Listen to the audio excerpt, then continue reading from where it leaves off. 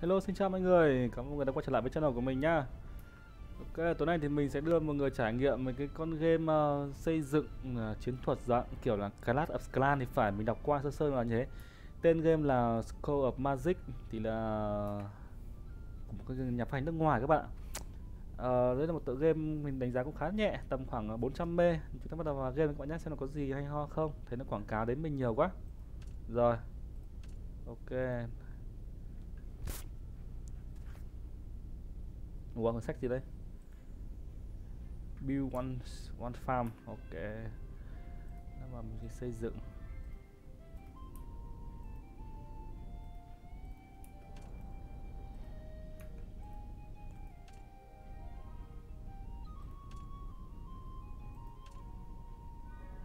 Đã.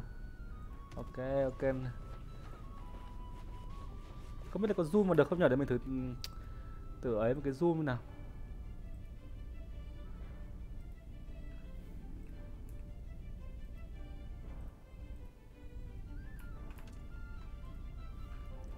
Collect foods, ok.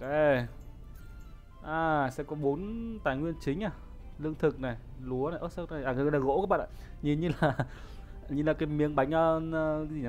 Bông lan thì phải, vàng và ngọc.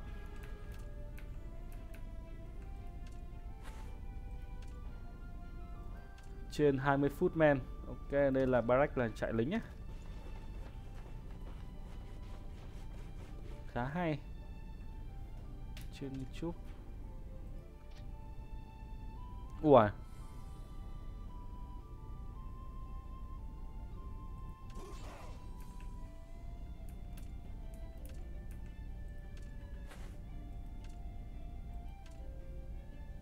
Hero King's Atlan. Wow, đẹp phết đấy các bạn. Mở đầu chúng ta sẽ có đây là phần triệu hồi tướng ok. Mascot.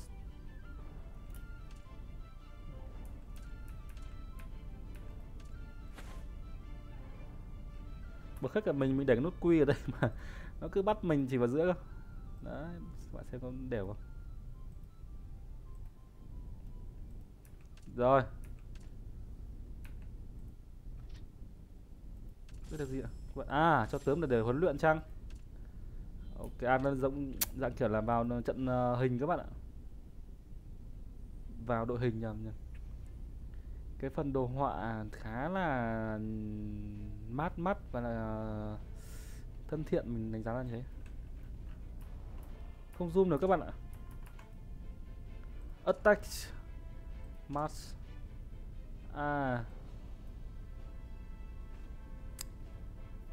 Không biết là các bạn chơi Clash of Clans chưa, nhưng mà mình thấy con game này có những sự cái nó khác biệt so với Clash of Clans đấy. Logcast. Clash of Clans thì như có hai tướng, một king một queen. Không biết là bây giờ nó thay đổi gì chưa. Đây tướng khả năng là tướng này sẽ có rất là nhiều tướng. Anh em sẽ cần một cái chiến thuật hợp lý, sử dụng tướng nào đi với lính nào chẳng hạn. Claim Adventure này, cái gì đây? Cái đây là sân giao diện chính của anh em. New function đây Chapter 1. Phải. Portal. Đi đâu đây? Không phải đó nha các bạn nha. Đây là một game vẫn là game sưu tập lính, nhưng mà sẽ kết hợp là có kèm tướng này, dàn trận này. Con cái này kết hợp khá là nhiều thứ luôn. Ồ, kinh nhỉ. Xin lỗi các bạn, đang ốm nhiều quá, mãi chưa khỏi. Battle and need help. Cùng xem skill của con này nhé các bạn nhé. Có vẻ giống kiểu Triệu Vân ghê. Con này thì giống kiểu Grand Advent Orc. Đây là bên ngọc của ngọc nâng cao các bạn. Game này nếu anh em thạo tiếng Anh thì đọc thêm giúp mình nha, mình hơi dốt tiếng Anh. Ôi, Black, một con tướng mới. Ổn phết đấy các bạn. Con này sẽ đứng ở hàng sau, đấy. Ghê nhở.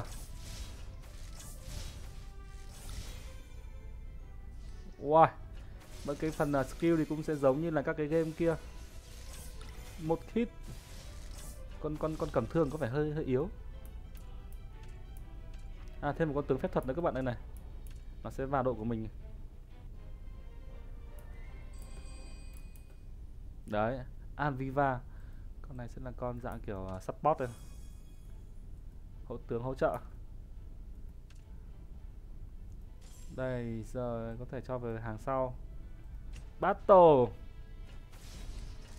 Rồi.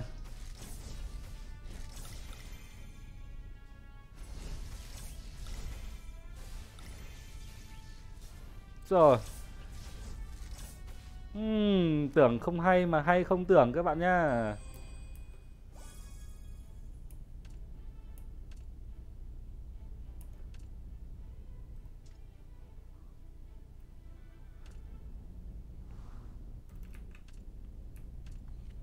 Đây cái gì hero này, sẽ có 4 hero cơ bản này. À, đây là phần nâng cấp hero nha các bạn nhé. Có lẽ như server nước ngoài nó hơi chậm một tí rồi, nó vẫn loát một tí. Ok, sẽ có một quả skill mới được mở ra cho anh em. Thiếu ngọc các bạn, 40 viên ngọc này cơ. Chưa mở ra được ngay đâu nha.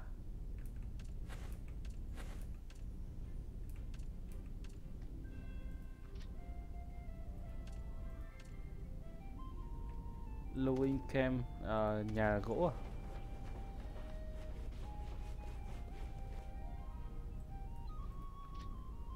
Upgrade này. Chắc là lại bị nghiện cái game này mất.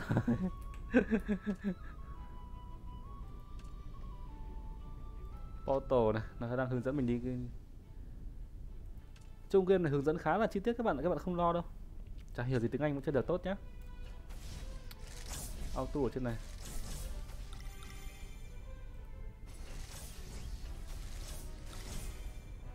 Một hit.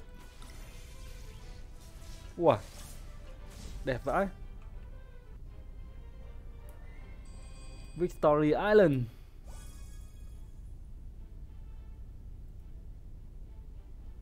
Ok, quay lại đây nhờ các bạn nhà để xem các năng ưu đãi người chơi mới như nào.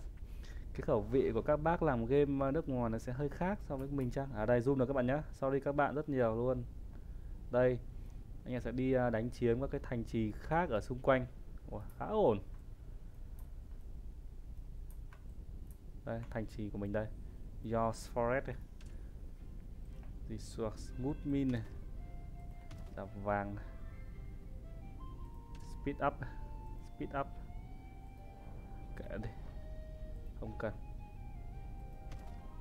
Đó. À, đây là vào dạng kiểu vào bang các bạn ạ, xong rồi English Portugal này. English này. À, ok. Rất là chi tiết.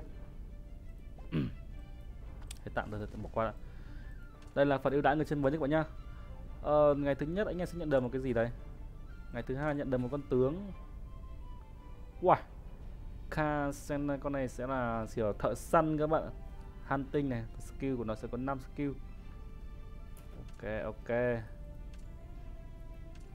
Ngày thứ 7 sẽ nhận được một tướng hỗ trợ. Ui, sao tướng này đẹp thế. Trời ơi, cái hình tượng tạo game tạo trong game rất là hay. New building là các lên cấp 2 rồi các bạn ơi. Rồi. Con này con gì đây? Daily special.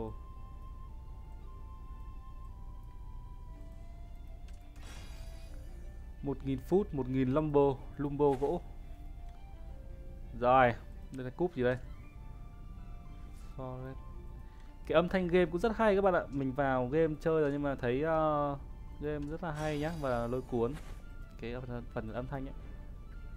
Đây cái vẹo gì? À, tăng tốc thì phải. Giá mà nó có tiếng Việt. Report news mail này. Game hoạt động khá mượt. Mình đang tìm cái chỗ xem có sang tiếng Việt không. Chance ranking setting đây. Option Facebook contact language đây. Ôi và không có tiếng Việt đây rồi. Espanol, tiếng Thái Lan, tu kek. Ôi tiếng French, Pháp. Des tự nhiên là tiếng Đức phải. Tu kek là Thổ Nhĩ Kỳ. Rồi, kệ đi, không sao. Hero ranking này. Chop detail là các cái đơn vị. Logistics. Kingdom Gimsai. King's Atlas. Ok, anh em rút thử thế nào. Uầy.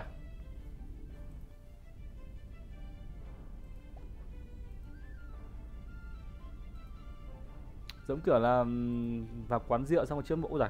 Được ngọc này chịu ơi. Điền thế. Lại đây con này à? Đây là con Losga này. Lại có hòm gì các bạn ạ? À, được tiền nguyên liệu 500 gold, 500 gold. Chúng ta phải ưu đãi người chơi cũng khá là nhiều nhỉ. Vào chơi các kiểu. Đây là nào, item nào. New này, tăng tốc này, bút thì không tăng tốc này. Đây là cái vẹo gì đây?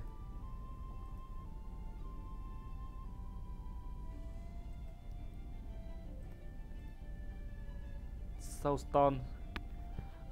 Unlock skill. Ôi ơi. Unlock skill thôi, chưa có gì cả. Đây là phần nhiệm vụ các bạn. Rồi. Chúng ta đi ra thịt luộc thế nào.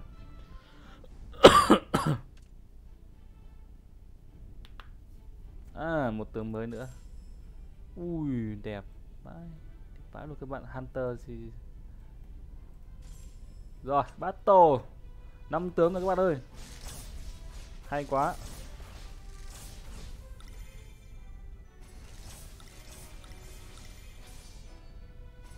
Skill nó ra khóa hết cả mặt màn hình, chắc như thấy cái vẹo gì luôn. Wow. Victory Island. Static dạng kiểu là cái phần là thống kê các bạn ạ. Wow, đẹp thế. Không biết là mắc thì như là được bao nhiêu tướng, chắc là được tầm khoảng 8 tướng bởi vì nó được 6 tướng các bạn ạ. Bởi vì nó có 3 ô, mỗi ô được 2 tướng. Là mình đoán thấy nhá, mình chưa rõ là như nào.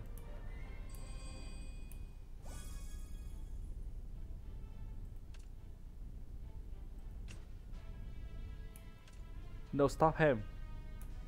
Wax Homan. Con này giống vua Grab này, con này có con tướng gì đó.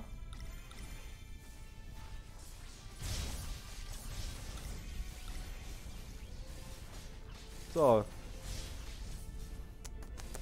Chất vãi. GT impossible. Do not admit defense. Do be support. Chả biết là gì cơ nhỉ. Impossible là quan trọng, nó mà quan trọng gì đó.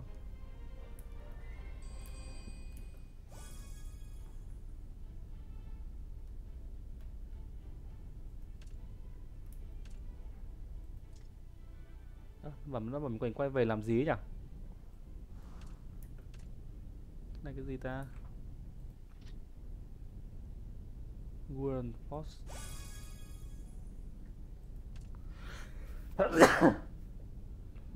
Sorry các bạn nhá. Rồi ok, quay trở lại xem nào. Đây một con tướng nữa các bạn ạ. Wow. Con này sẽ là gì đây? Cũng là một tướng support này, mạnh về chỉ số nó thông minh. Ok. Summon the power of lighting. Triệu hồi một con quái vật à? Rất tham. Ôi, không dịch được. Hay phết đấy, nó ưu đãi người chơi nhiều đấy các bạn. Phê mình nâng cấp hết đi.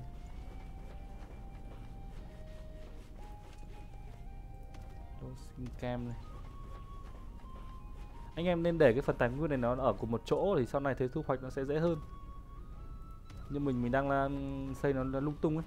Ví dụ như nhà gỗ như đây để vào một góc này, góc dưới dưới này chẳng hạn. Đấy. Mỗi một cái tài nguyên em để một góc chẳng hạn, nó sẽ thu hoạch sẽ dễ hơn, lúc nó không bị loạn. Về sau thì nó sẽ nhiều lắm luôn đấy.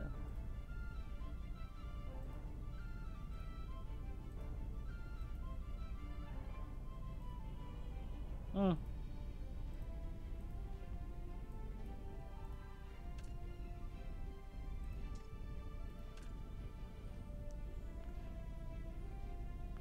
Ôi, xây lắm nhà đấy.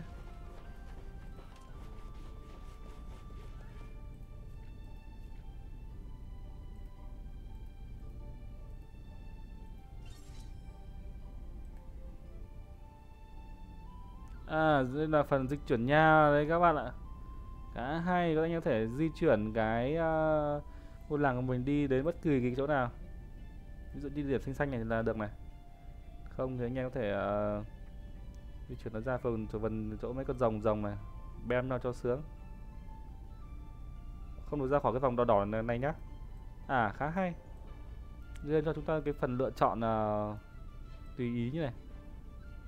Sang bục nhau với mấy con đũy mấy con đũy rồng.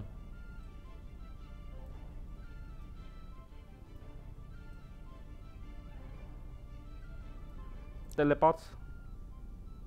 Ok.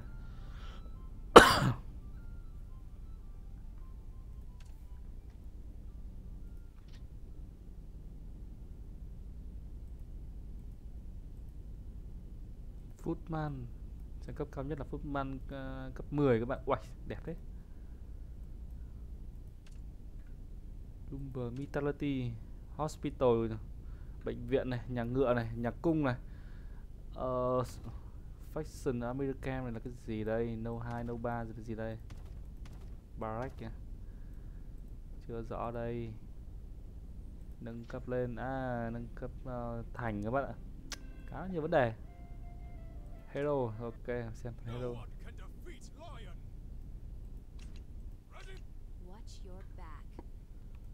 Cái ngọc cái để làm gì nhỉ? Con cung đâu à? Con cung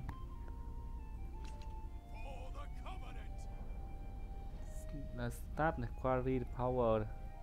À, cái này là phần là sắp xếp các bạn ạ. Ui, 200 mảnh. Anh em 7 ngày anh em sẽ sưu tập được nhá. 1 ngày sẽ đăng nhập sẽ được con này này. Ui, đẹp thế. Ok, lên phần các tướng. Rất đẹp luôn các bạn nhá. Wow, lại là một tướng nữa, nhìn trông chất vãi cả trên linh hồn luôn.